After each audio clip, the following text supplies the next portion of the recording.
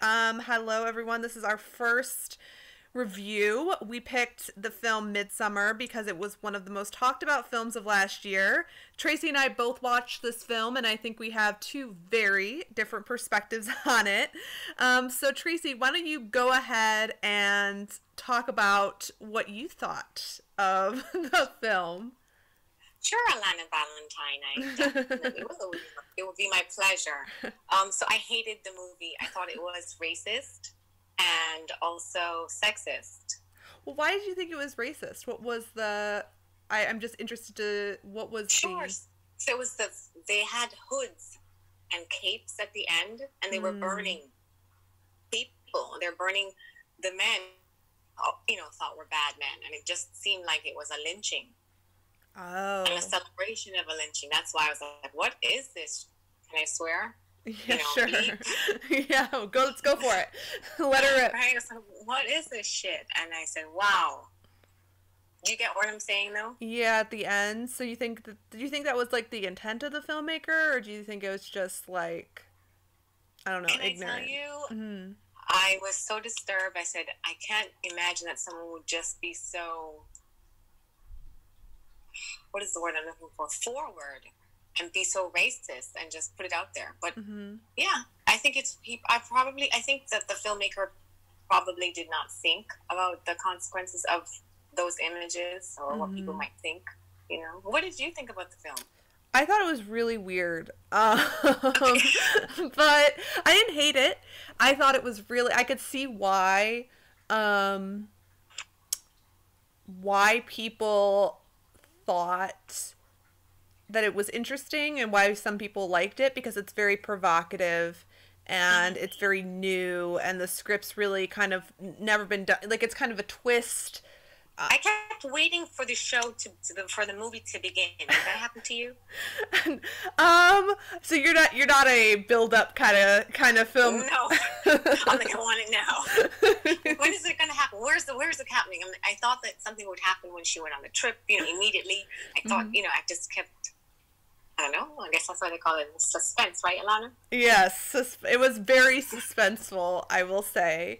Yes. So you also said you didn't like it because it was sexist. Yes, I mean, why do they have to make the men out to be such bad people? Men are not all men are bad like that. I mean, come on. The boyfriend was really okay. He was a jerk at times, but he was trying to take care of her in his own way. She was very codependent. What did you think? Codependent. I really like Florence Pugh.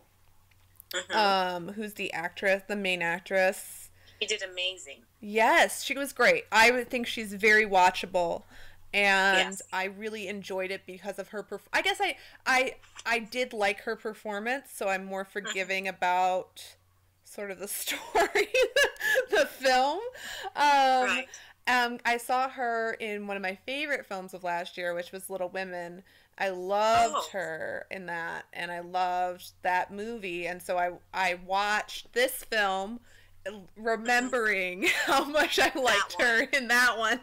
So Jack Raynor got killed in that in our little flick. Poor thing. He didn't deserve to die. Yes, it's not a movie. Midsommar is not a movie that you want to watch if you want like warm and fuzzy feelings at the end, or happy endings, or any happiness at all. So who? Well said. Yes. Who was? Do you think? If you had to pick, if he's that, like. Oh, and by the way, wasn't it really creepy how I think his name is Bjorn Anderson? How he was the Swedish guy, right? I think dude. so. Yeah, how he kept telling Florence, it's gonna be okay, and talking about death, like how insensitive it was. Wasn't it creepy? It wasn't. I think that was the point. That it was creepy. It was a creepy movie. They definitely slam dunk won it on the creepiness. Yes. If that was what they were going for, they 100% nailed it. I agree.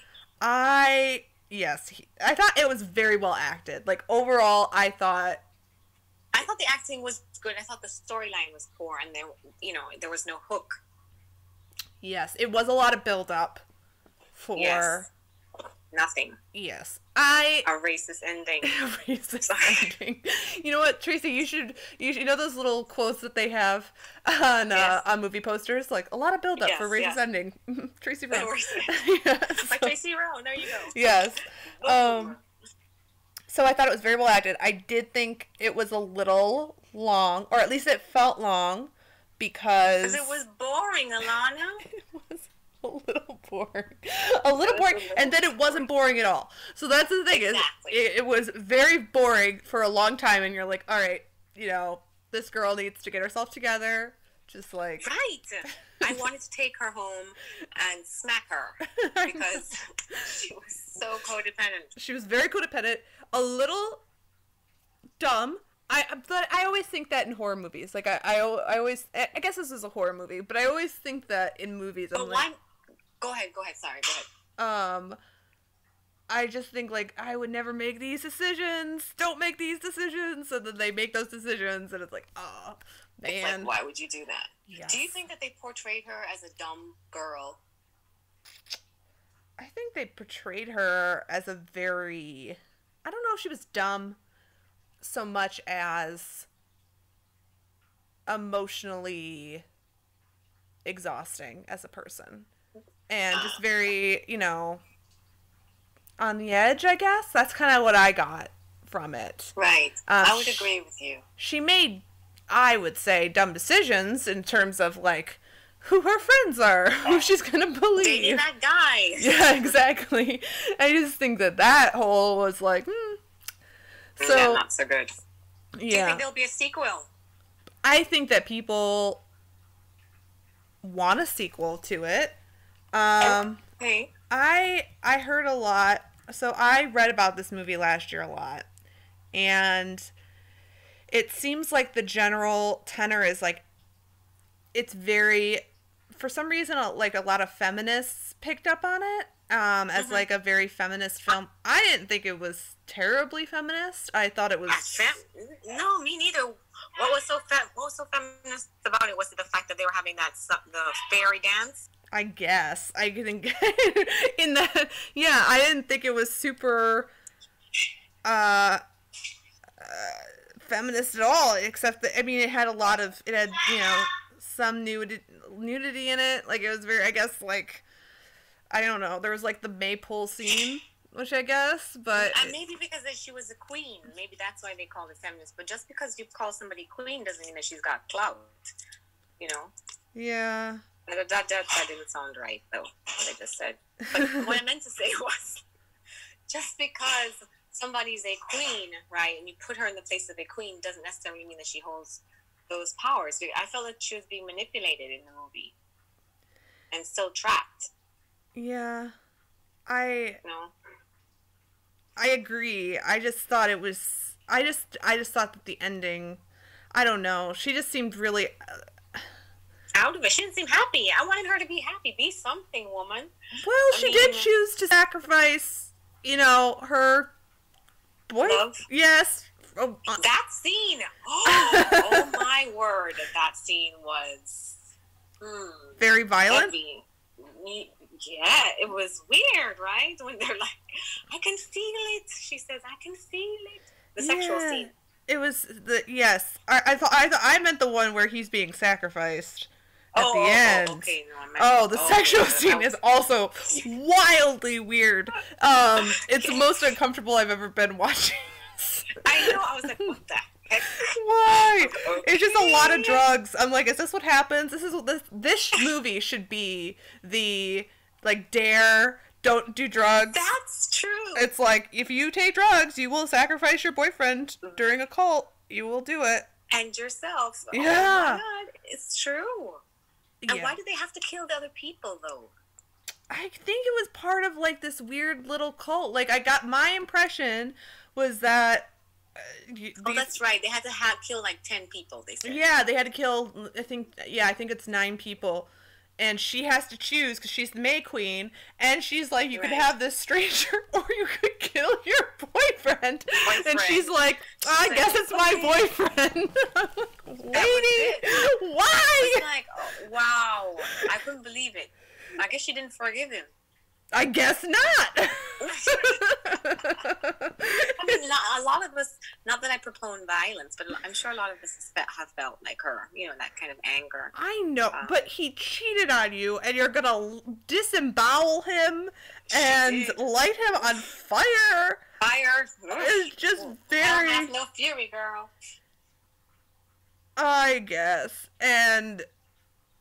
it was just very, I guess that's that. Maybe it's that. Maybe that's what the feminist angle is. Is if you cheat on us, we will burn you in a bear. We will burn you in the bear.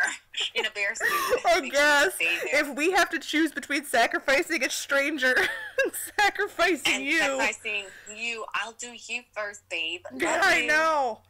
I don't know. Gosh. So, did you watch Penny Dreadful? I did. I thought that is our next week. Is it? Review. Oh, okay. Okay. But yes, I did. It was good. I like it. It's my new show. It's my new show. Is it your new show? It is. Really? You liked it that much? Well, I'm running out of shows. It's not like my favorite show of all time. Let me give you a list. Ready? Let's have a list of. Shall we have a list of shows to watch? Oh, absolutely. Yes. Let's do it. So you know that the new Ozark is out, right? Yes, saw all of that. Watched all of Ozark. You saw season 3? Yes, the one that's the new one on Netflix. Yeah. Yeah. Okay. My dad's a big Ozark guy. And what about Billions? Are you up to date with Billions? Or no, I've never seen Billions. Is it good? You have to. Oh, it's really good. Twists and turns. It's really good. Oh, yes. And then there's another one that's funny called Black Monday. Have you seen that one? I have not seen that one either. It's a classic, sort of like Wall Street. I won't tell you too much. We'll put it on our list to review. But it's a really cool series that you'd enjoy. It has that Quentin Tarantino feel to its style. And lots of cocaine. Well, you need it. You need a lot of cocaine. I can't enjoy a film unless they're doing tremendous amounts of cocaine. I can't. It's necessary. Never would think. I mean, it was in the film, Alana. In the film. There was yes. So what the heck? Anyway. I've just been watching, I watched 6 seasons of Criminal Minds.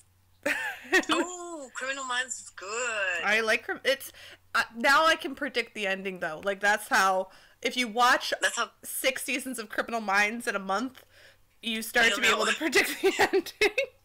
This is the storyline. Exactly. Now somebody has to die. Exactly. Somebody has to die. Mm-hmm. I'm like, ooh, nope. They have to kill one person at the beginning. They kill the first victim, and then they have the third one, and they save it. That every single time. That's the same story. That's hilarious. Yep. I'm like, oh, he's a true I'm starting to become a psychologist. I'm like, oh, this isn't gonna go. This is bad. All right. And then so I've been watching that. I watched all of Supernatural. I'm doing that. I love Supernatural. I love Supernatural. Supernatural is good. The one guy on it is so cute. I love him. I'll watch Supernatural. Him forever. Yeah, he plays Dean. Cute. I like that one. Yeah, I don't actually know. Shout out to what's his name? Do you know his name? No. See, this is gonna be it's gonna be on the internet. I'm just like, oh my god, it's so and so. I didn't know his name. I know. No. But what is his name so we can give him a shout out? Maybe he's single and maybe you could say he's old, Tracy. He's too old. He's old, hot. That's okay. Old, hot. Love is he's old, hot. That's hot. That's a thing for men who are older, so, Well, I think he's about 20 years older than I am, so maybe that's a little much. Might be much for you. Yeah, well, because the show starts when he was probably about my age, and it's been going for 20 years. So shut the front door. I know. So he's young in it at the beginning, and then he gets older as it goes on. Oh wow! So that's amazing. Guy who plays Dean, shout out on that. You've been my quarantine buddy. Without even knowing. I know. So that's what basically I've been watching all of Criminal Minds. I watched Tiger King which was crazy. Oh, I haven't seen that. What is that about? It's a documentary on Netflix. It's wild. Absolutely wild. Oh, really? Wild. It's like a guy who runs a tiger sanctuary, and he's in a competition with another lady, and there's cocaine again. Is it a true story? Yes, it's a documentary. It is. There's murder. There's Tiger King. The Tiger King. Tiger King. Wow. Where is it set? It's in Florida, I think. No, how would I guess? How did I not guess? Of course, it has to be in Florida. I think in the 80s, or right? it's not. It feels like it's from Florida. No, it's in the 80s. It's not 80s. He has an 80s haircut, but he's it's from modern day. It's like maybe 5 years ago, and they just released it. Wow. You know, it's crazy. Tracy, you have to watch. You'd like it. I'm gonna watch it. What's it called again? The Tiger King. The Tiger King. Mm-hmm. It's a documentary. Okay. Yeah, and it's like a series. You have to let me know. All right. So we talked about our shows. We talked about how insane Midsommar was. And we will talk about Penny Dreadful in detail next week. Yes, darling. Right. And now, we'd like to tell our viewers, if you'd like us to review a movie, just simply, list it in the comments. Right, Alana? Absolutely. And we will take your comments into consideration. Thank you so much. Oh, and if you have any questions, ask those too. Yeah. Bye.